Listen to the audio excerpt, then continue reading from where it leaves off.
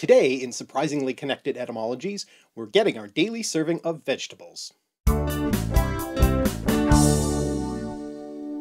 Have you ever read a brochure about broccoli? Me neither, but etymologically it would be appropriate. Both words come from Latin broccus, meaning projecting or pointed, which may have been borrowed from a Gaulish word related to Gaelic brog, meaning all.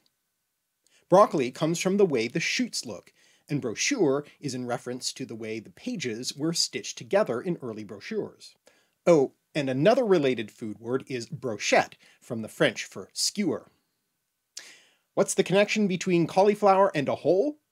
Etymology. Cauliflower comes from Italian cavoli, fiori, cabbage flowers, from Latin caulis, cabbage, and flos, flower. Latin caulis originally meant stem, specifically a hollow stem, from the Proto-Indo-European root kale, cover or conceal, which also led to the English words whole and hollow, following the standard Germanic sound change in which initial K becomes H, part of what's called Grimm's law. Yes, as in the Brothers Grimm, because Jakob Grimm was a linguist as well as a collector of folktales. By the way, the first part of cauliflower is also related to the first part of coleslaw, and the word kale. Note that those words have the K sounds, since they too were borrowed from Latin caulis instead of coming through a Germanic root, and that's no folktale. This next one is particularly apt for a discussion of word origins. A radish is a root, and etymologically this is true as well.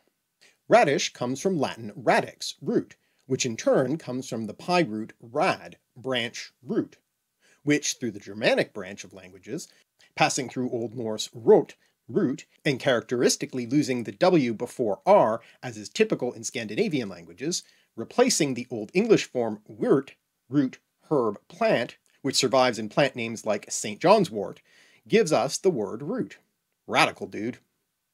If you've ever mixed up the words carrot, the vegetable, and carat, the measure of the fineness of gold or weight of diamonds, don't be embarrassed, because it turns out they're related.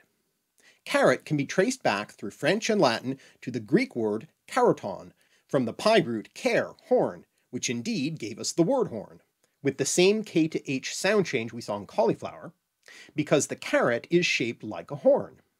Also because of its horn-like shape, the related word in Greek keration referred to the seed pod of the carob tree. This Greek word passed into Arabic as kirat, where it came to be used as a small unit of weight. 1 carob seed equals 1 kirat.